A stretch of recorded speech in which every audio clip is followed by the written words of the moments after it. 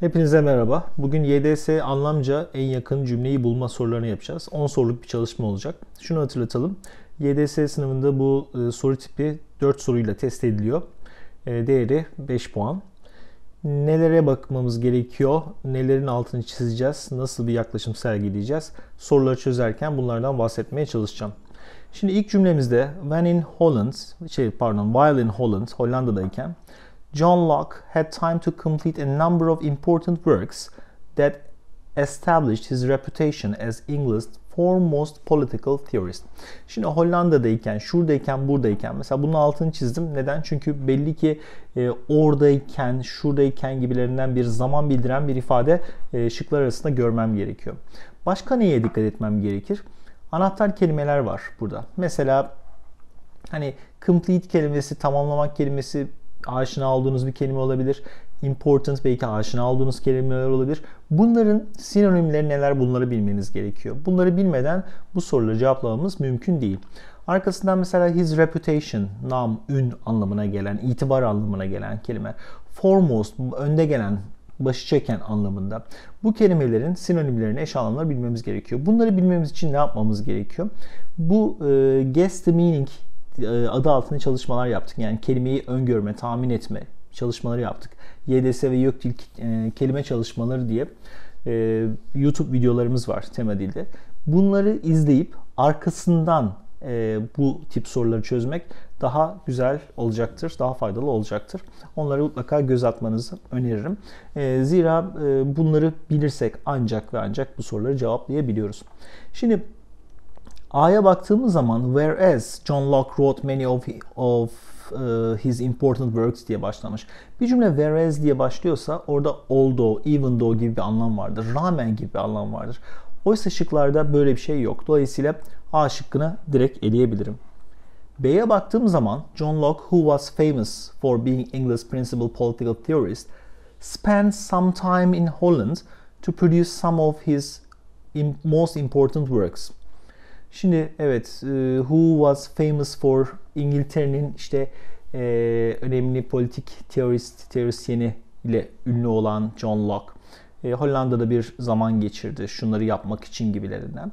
Aslında evet bu birbirine yakınmış gibi gözüküyor ama yeterli değil. Yani Hollanda'dayken şunu yapmak için zamanı oldu gibilerinden bir şeye ihtiyacımız var. Dolayısıyla B şıkkı da gider.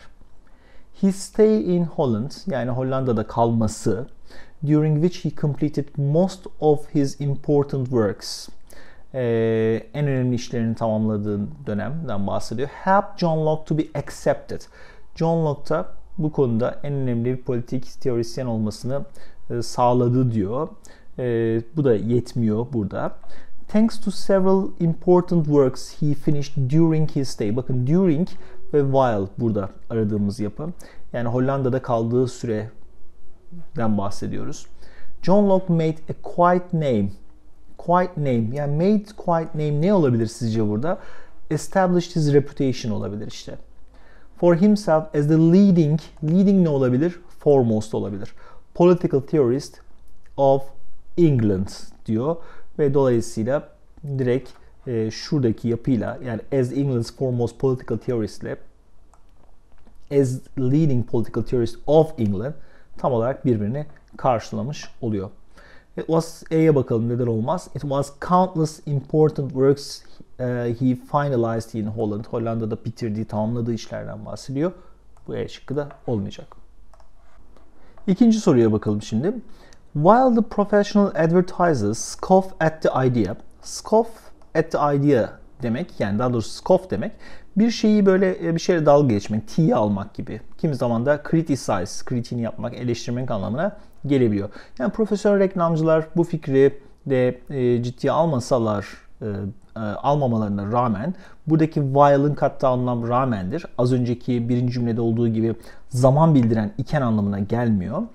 The general public, toplum, seems to assume that subliminal advertising, subliminal reklamın widely and effectively practiced, yani geniş çapta ve etkin bir şekilde uygulandığı konusunda fikir birliğindeler. Dolayısıyla bir tarafta profesyonel reklamcılar böyle düşünüyor, diğer tarafta ise toplum başka türlü düşünüyor. Demek ki bunlar böyle düşünmelerine rağmen bunlar böyle düşünüyor şeklinde bir yapı arayacağız biz burada.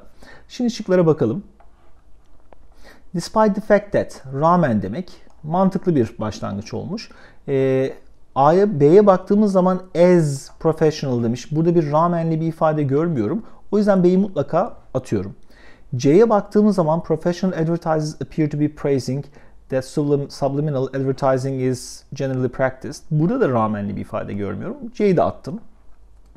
D'ye bakalım. It appears that ordinary people believe subliminal advertising is extensively and successfully carried out. Although var. D kalsın. A'da kalıyor. E'ye baktığım zaman da the general population thinks that there are some people who make use of subliminal advertising efficiently. However, professional advertisers seem to think the opposite. E'de kalsın. Neden kalsın? Çünkü however var. Ortada bir kontrastlı ifade ettiği için E'de kalsın. Şimdi en azından elimde bazı şıkları eleyerek gitmiş oldum. 3 şıkka düşürdüm. Bu da bir şeydir. Her soru tipinde farklı bir yaklaşım sergileyerek soruları çözmeye çalışacağım. Dolayısıyla hangi yaklaşımı benimseyeceğiniz ve rahat edeceğiniz sizin kendi seçiminiz olacak. Şimdi A'ya baktığımız zaman şuna rağmen, yani profesyonel reklamcıların ridicule the public, yani neyle? Public ile alay etmelerinden bahsediyor. Hayır, onunla alay etmiyor. Yani fikirle alay ediyor. O toplumla etmiyor. Dolayısıyla A gitmiş oldu. D'ye bakıyorum. It appears that ordinary people, yani public, believe subliminal advertising is extensively and successfully, widely, extensively aynı anlamda, effectively, etkin bir şekilde, başarılı bir şekilde aynı anlamda, iyi gidiyoruz. Carried out, practiced, tamam, bu da güzel. Although, while, bu da güzel. Professional advertiser'lar ne yapıyorlar? Bu nosyona, bu kavrama gülüyorlar, alay ediyorlar. Tamam. Dolayısıyla cevabımız çıktı zaten ortaya. Dolayısıyla şeyi işaretleyebiliriz. D'yi işaretleyebiliriz. E neden olmaz? Ona da bakalım. Genel nüfus thinks that there are some people who make use of subliminal advertising efficiently demiş. İşte nüfusun bir kısmı bazı insanların bu subliminal advertising'i verimli bir şekilde kullanabildiğinden bahsediyor. Tamamen bir defa koptu olaydan. Hiç alakası yok. Üçüncü soruya bakalım. Exercise both strengthens. Egzersiz hem güçlendiriyor kaslarımızı hem de encourages the production of special chemicals called endorphin. Endorfin salgılaması sağlıyor. Bu da which make us feel good and act reduce pain. Kendimizi iyi hissettiriyor ve acımızı azaltıyor. Şimdi burada dikkatimi çeken şey ne? Esasında both. Bu both benim için çok önemli. Çünkü hem onu yapıyor hem bunu yapıyor. Böyle bir şey bulmam lazım. Both anlamına gelen yapıları bulmam lazım. Tabii ki kelimelerin eş anlamlıları da işime yarayacak. Egzersiz olabilir veya işte encourage the production olabilir, special chemicals. Bakalım şimdi şıklara. Evet, in addition to ile başlamış. Yani şuna ek olarak, buna ek olarak. Yani hem o diye. Dolayısıyla A çok mantıklı. To having stronger muscles through exercising. Yani egzersiz sayesinde daha güçlü kaslara sahip olmasına ek olarak. We are in a better mood. Modumuz daha iyi oluyor. And feel less pain. Acımız azalıyor. Ne sayesinde? Thanks to special chemicals, endorphins, that it activates. Gayet mantıklı oldu. A şıkkı bu anlamda direkt oturmuş oluyor. Diğerleri neden olmuyor? Ona bakalım şimdi. Şöyle işaretleyelim. In order for our body to generate more endorphins de başlamış. Yani vücudumuzun daha fazla endorfin salgılaması için. Bunu yapmak için bunu yapmıyoruz. Dolayısıyla şu egzersiz bunu yapar, bunu yapar diyor. Dolayısıyla baştan gitmiş oldu. Making our muscles stronger with exercise produces special chemicals such as endorphins in the body and makes us feel good by relieving pain. Yani acıyı dindirerek iyi hissettirir gibi bir şey söylemiş burada. Bunu da direkt eledik. The production of important chemicals, yani önemli kimyasalların üretimi, endorfin gibi, sadece kaslarımızı güçlendirmez, aynı zamanda bizi şöyle yapar diyor. Şimdi bu sebep sonuç ilişkilerinin yerleri değişti. Yani görebildiniz değil mi bunu? Dolayısıyla D bu yüzden olamıyor. Endorphin, special chemicals which are produced while exercising, strengthen our muscles as well as making us happier demiş. Burada endorfini başa almış. Oysa egzersizi başa alması gerekiyordu. O yüzden A şıkkı doğru cevap olacaktı. Dördüncü soruya bakalım. Chameleons cannot generate their own body heat, so when they want to warm themselves, their color will darken to absorb more heat from the sun. Şimdi chameleons dediğimiz bu kalemun ne yapamıyorlarmış? Kendi vücut sıcaklıklarını üretemiyorlarmış. So ne demek? Bu yüzden demek. Şimdi dikkat etmemiz gereken şeylerden bir tanesi, bunu da not alalım. Bu tip cümlelerde, yani anlamca en yakın olan cümlelerde so because ilişkilerine bakmaktır. Çünkü sınavın bir kısmında bunlar soruluyor. Burada bir önce sebebi verir, arkasından sonucu vermiştir. Şıklarda ise tam tersini verir. Sizin oradan o yapının anlayıp anlamadığınızı test etmiş olur. Ve tabii ki diğer kelimeleri de eş anlamlarını bilip bilmediğinizi de test eder dolayısıyla. Evet, so they want to warm themselves. Daha doğrusu kendilerini ısıtmak istediklerinde their color will darken. Renkleri koyulaşıyor. Niye? Çünkü güneşten daha fazla heat'i absorbe edebilmek için, emebilmek için. Şimdi once their colors darken, yani renkleri daha koyulaştığında, şimdi koyulaştığında değil, yani bunu yapıyorlar. Buradan bir defa başlarken hatalı başladı. Chameleons can get more heat from the sun, but to warm themselves much better. Daha da ısıtabilmek için şöyle yapıyorlar. Hayır, değil. Zaten durumu açıklıyor. Yani bunu yapamıyorlar. Bu yüzden böyle yapıyorlar. Bir sebep sonuç ilişkisi aramamız gerekiyor.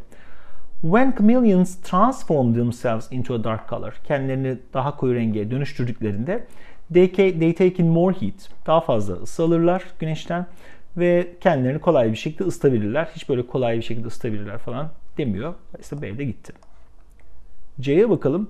Chameleons can warm themselves with the heat from the sun thanks to the dark colors they change into. And that is why, bu sebeple they don't need to generate dedi. They don't need to generate diye bir şey yok. Zaten they cannot generate diyor. Yapamadıkları için böyle yapıyorlar diyor. Sebebini açıklıyor. Because'la başladı. Güzel bir başlangıç. Because chameleons are not capable of providing their own body heat. Yani kendi kendilerinin vücudunu ısıtamadıkları için, kendileri bunu sağlayamadıkları için their color, şimdi sonucu açıklıyoruz, gets darker. Daha koyu hale geliyor. So that more heat is received from the sun. Yani güneşten daha fazla faydalanmış oluyorlar. Daha fazla güneş alabiliyorlar. And they can warm themselves.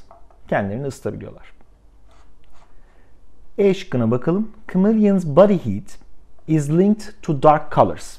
Yani bu kalemunların vücut sıcaklığı koyu renklerle ilişkilidir. Çünkü işte daha dark olduklarında daha fazla fayda sağlarlar. Yoksa kendilerini ısıtamazlar. Değil. Doğru cevabımız bu durumda değişik olacak. Neye dikkat edeceğimizi söylemiştik. So because ilişkisine dikkat etmemiz gerekiyor. 5. soruya bakalım. English is a mother tongue for many people in the world. İngilizce dünyadaki birçok insan için ana dil. Who are increasingly outnumber. Outnumber güzel bir kelime, not alalım. Outnumber bir sayıca fazla olmak demek, aşmak demek.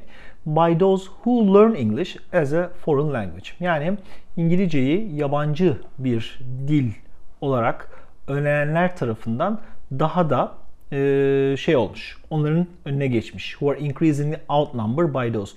Yani İngilizce ikinci bir dil olarak, yabancı bir dil olarak öğrenenler onların sayısının üzerine geçmiş diye bir ifade var. Şimdi outnumber bir şeyi aşmak, geçmek anlamına geliyor. Onu hatırlayalım.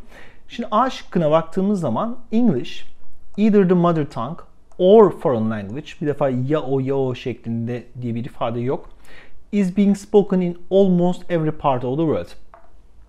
Hiç alakası yok. Bakın yani dünyanın birçok neredeyse her yerinde konuşuluyor diye bir ifade kullanmıyor. A gitti. B'ye bakalım. Although English is being learned as a foreign language more widely than ever. İşte although bir ifade de yok. Yani böyle olmasına rağmen şöyle bir ifade görüyor musunuz? Görmüyorsunuz. Gitti. Lots of people around the world are native speakers of English. İngilizce bakın ilk kısımda çıkıyor. Yani birçok insan dünyada İngilizcenin native speaker'ı, değil mi? Ana dili. Ancak however the number of learners of English as a foreign language, yani İngilizceyi ikinci bir dil olarak, yani yabancı bir dil olarak öğrenen insanların sayısı has surpassed. Surpassed demek outnumber demek, geçti demek, aştı demek. The number of its native speakers. Yani ana dili İngilizce olanların sayısını aştılar. Yani dünyada daha fazla insan İngilizceyi foreign language olarak öğreniyor diyor. Dolayısıyla cevabımız C şıkkı olmuş oluyor. Diğerlerine de bakalım. Throughout the world, dünyada there is a significant gap between. Significant gap dediği nedir? Önemli bir boşluk var, ara var. Between people who speak English as their first language and those who learn it as a foreign language. Yani işte ana dili olanlarla işte yabancı dil olanlar arasında bir gap var diyor. Böyle bir gap'tan bahsetmiyor. Geçmişte demiş, in the past demiş. Geçmişle ilgili hiçbir şey yok. The number of English native speakers was greater. İngilizce ana dili olanlar daha fazlaydı. Şimdi böyle durum böyle değil. Konudan tamamen uzaklaşmış. 6. soruda regardless'la başlamış. Regardless diye bir şey görürsek neye dikkat etmemiz lazım? Regardless of nedir? Maksızın. Daha doğrusu regardless of how we form an impression of another person. Yani şunu söyleyeyim, arkasından açıklayayım ne olduğunu. Regardless of how we form an impression of another person. Yani bir karşı tarafla bir izlenim oluşturmamızın nasıl olduğuna bakılmaksızın we may relatively quickly develop ideas about what the person is like. Yani nispeten çabucak, hızlı bir şekilde karşı tarafın nasıl bir insan olduğu ile ilgili fikir üretebiliriz, geliştirebiliriz diyor. Şimdi regardless of'u gördüğümüz zaman dikkat etmemiz gereken, daha sonra hatırlamamız gereken ve not almamız gereken yapı no matter'dır. No matter what, no matter how gibi notları alalım şimdi bunda. Buna dikkat etmemiz gerekiyor. A şıkkında bunu görüyoruz. No matter how we form an idea about people. Burada form an impression'la form an idea about people da birbirini karşılıyor. No matter how da regardless of how birbirini karşılıyor. We are rather quick. Rather nedir? Relative'lidir, nispeten demek. In developing thoughts, evet, quickly develop demiş. About their personality, evet, kişinin nasıl olduğu ile ilgili demiş. Bu da personality. Dolayısıyla A şıkkı direkt aradığımızı bulmamızı sağladı. Diğerleri neden olmaz? Şöyle bir bakalım hadi. We may be relatively fast in criticizing. Kritik etmek, eleştirmekle ilgili bir şey yoktu. The idea we develop about another person has relatively much to do with the ways we form impressions of him. Yani karşı tarafla oluşturduğumuz fikrin onunla oluşturduğumuz şeyle, izlenimle ilişkisi vardır şeklinde. Has relative çok ilişkisi vardır şeklinde bir ifade kullanıyor. Hayır. Genellikle we are really quick at developing an idea about people's personalities. Irrespective of, bundan not alalım. Irrespective of da maksızın, bakılmaksızın, edilmeksizin anlamına geliyor. Irrespective of the ways we form impressions of them. Evet, yani onların izlenim oluşturmamıza bakılmaksızın diye bir ifade var. Buradaki neden bozar mesela? We are generally quick at developing an idea about people's personality. Genellikle işte hızlıyızdır bir fikir ürettirirken diyor. Dolayısıyla tam bunu karşılamıyor. Bakın generally quick, relatively quick, nispeten yapısı var burada. And D'ye bakalım. Even if olsa bile bir ifadesi yok burada. O yüzden hiç baştan götürmüş oluyoruz bunu. 7. soru since ile başlamış. Since ne demek? Because demek. Arkasından bakalım. Since we are both perpetrators and victims of environmental damage. Yani bu çevresel zararın hem suçlusuyuz hem de mağduruyuz. Daha doğrusu mağdur olduğumuz için diye böyle cümle devam ediyor. Humanity's survival, insanlığın varoluşu, hayatta kalması ultimately depends on our ability to preserve the natural world. Dünyayı korumamıza bağlı diyor. Dünyayı koruma yeteneğimize bağlı diye cümle devam ediyor. Şimdi bu dikkat etmemiz gereken bir tanesi bu. Since, yani because'lu bir şey bulmam gerekiyor. A şıkkında böyle bir şey var mı? Yok mu bakalım. The future of humankind is finally to be decided by our resolve to preserve the environment as we are negatively affected. Yani cümlenin tamamına bakmadım. Sadece şu because var mı diye baktım. Burada var. A şıkkında var. A dursun. Eleyerek bu sefer de böyle ilerleyelim. The reason why we destroy the natural world. Yani dünyaya işte zarar vermemizin, doğal dünyaya işte zarar vermemizin sebebi diye başlamış. Şudur budur diyor. Yani the reason why'dan dolayı böyle bir şey gelir mi? Yani aslında gelmez ama böyle olduğu için mesela dursun, bu da dursun. Yani şu eş anlamlara göstermek için. 7'ye baktığımız 7 demişim. C'ye baktığımız zaman if we destroy nature and diye cümle devam etmiş. Koşul bildiren bir şey yok. O yüzden C'yi eledim. Yani as, because, for gibi bir şey görmediğim için. As we are the ones demiş. D, şeyde kalsın, D kalsın. Given that, o da yani böyle olduğu için diye kalsın. Fazla bir şey eleyemedim. Bu iyi bir şey olmadı esasında. Şimdi bakalım. Biz hem suçlu hem de mağdur olduğumuz için şey yapmamız, dünyayı korumamız bizim işte yeteneğimize bağlı falan tarzında devam ediyor. A şıkkında the future of humankind, yani insanlığın geleceği is finally to be decided by our resolve to preserve the environment. Yani çevreyi korumamıza bağlı. As we are negatively affected, yani bundan işte zarar verdiğimiz zaman negatif bir şekilde etkilendiğimiz için. Oysa böyle değil. Yani biz hem suçluyuz hem de bu durumun mağduruyuz. O yüzden A uymadı. B'ye bakalım. The reason why we destroy the natural world. Yani doğal dünyaya zarar verme sebebimiz. Hayır, doğal dünyaya zarar verme sebebimizi açıklamıyoruz ki. Böyle bir the reason why diye bir cümle başlıyorsa bir açıklama yapıyordur. Bunu mesela essay'lerinizde kullanabilirsiniz. Eğer böyle bir şeye ihtiyacınız oluyorsa böyle not alın. The reason why diye başlayıp böyle bir güzel bir topic sentence olabilir. Eledim.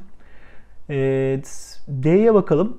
As we are the ones who both destroy the environment and suffer. Evet, hem zarar veriyoruz. Bakın both burada güzel bir şey oldu. Burada da gerçi burada da aynı şekilde both demiş. Hem zarar veriyoruz hem de bu durumdan ne yapıyoruz? Muzdarip oluyoruz. Evet, karşılamış oldu zaten. Sonra the existence of humanity.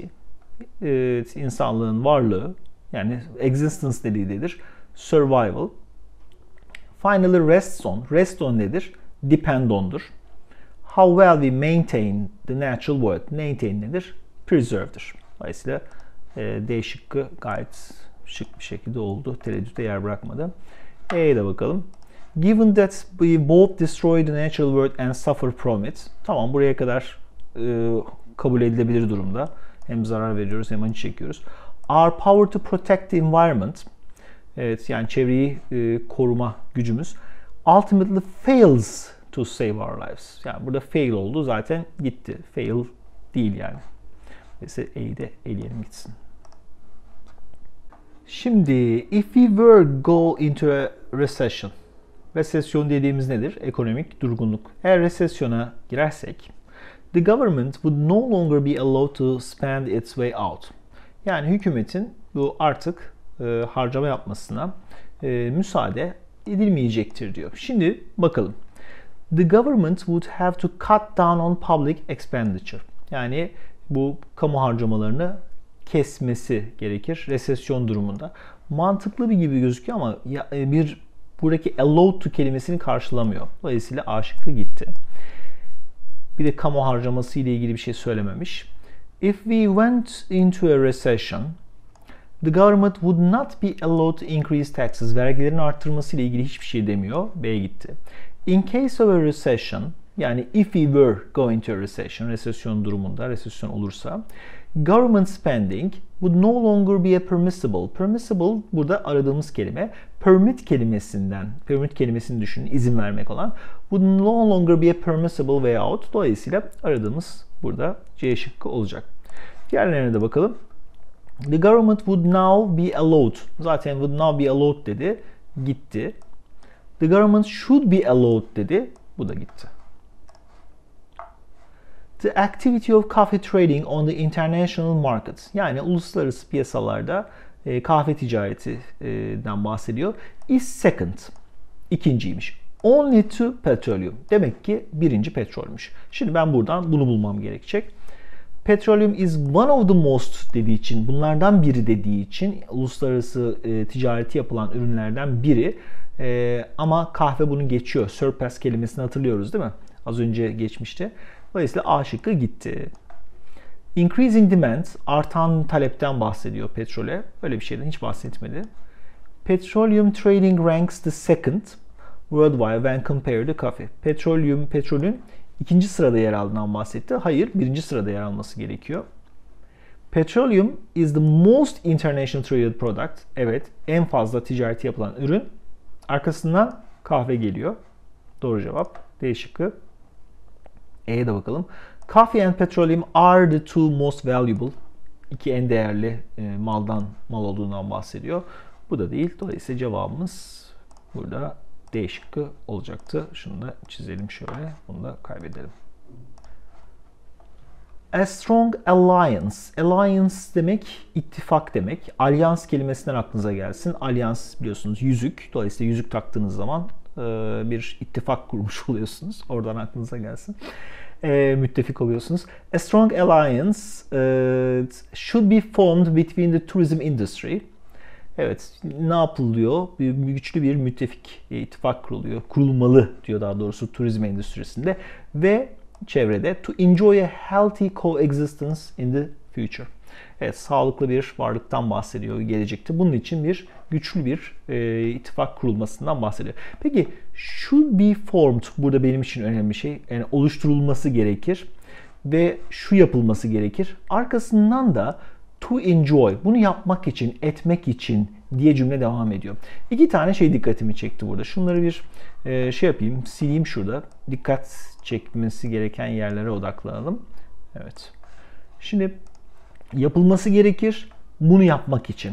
Şimdi bunu yapmak için şu gerekir gibilerinden bir ifadeye ihtiyacım var burada. A'da whether a powerful alliance between the tourism industry and environment will succeed depends on the future. Yani şöyle olup olmaması, whether'la bir cümle başlıyorsa şunun şöyle olup olmaması onun geleceğine bağlıdır diyor. Böyle bir ifade yok burada. Biz bunu yapmak için şuna ihtiyacımız var gibi bir yapı arayacağız.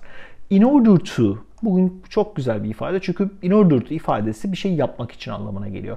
Have a healthy future together. Hep birlikte güzel bir, sağlıklı bir geleceğe sahip olmamız için it is necessary, değil mi? We should olabilir. For the tourism industry, turizm endüstrisinin ve çevrenin closely connected olması. Yani bir form oluşturması, birlikte olması gayet mantıklı geliyor kulağa. Dolayısıyla B şıkkını işaretleyebiliriz. Diğerlerinde neden olmadığına bakalım şimdi. C şıkkında the tourism industry and environment may rely heavily on each other. Birbirlerine bağlı olan bağımlılıktan bahsediyor. Böyle bir şeyden bahsetmiyoruz. D'ye baktığımız zaman it's possible only through a strong agreement. Sadece böyle mümkündür gibilerinden bir koşuldan bahsetmiş. Dolayısıyla bu da gitti.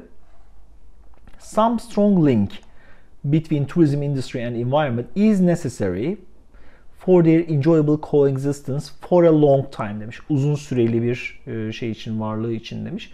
Bu da bu anlamlı gelmiyor. B şıkkı çok güzel karşıladı aradığımız yapıyı. Evet, bu soruyla birlikte anlamca en yakın cümleleri çözmüş olduk. 10 soruluk bir çalışmaydı. Umarım faydası olmuştur. Yeni videolarda görüşmek üzere. Hepinize başarılar diliyorum.